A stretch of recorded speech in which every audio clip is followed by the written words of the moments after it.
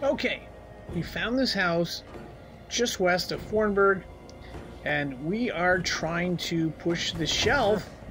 It moves, but it doesn't move out of the way. What exactly do we do to take care of this? Well, the plan is going to involve a torch.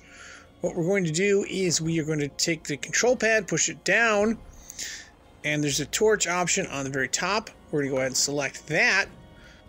Now that we have the torch out, we're going to want to try to set the house on fire, but unfortunately, all the swinging we're doing is not working.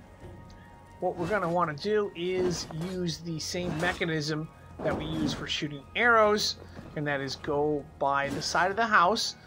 We're going to hold down L2 like we do when we're shooting an arrow, and then we're going to press the R2 button, and that's going to fire the torch onto the house right there, and it's going to light up.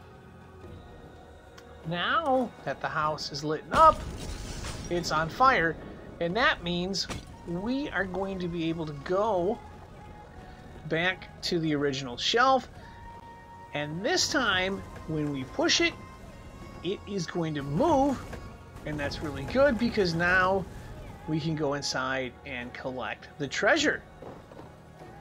As always, for more tips on this game, there's a playlist on this channel to make it easier to find. I'll put both the link in the description as well as the link in the comment section. Thanks for watching, and good luck.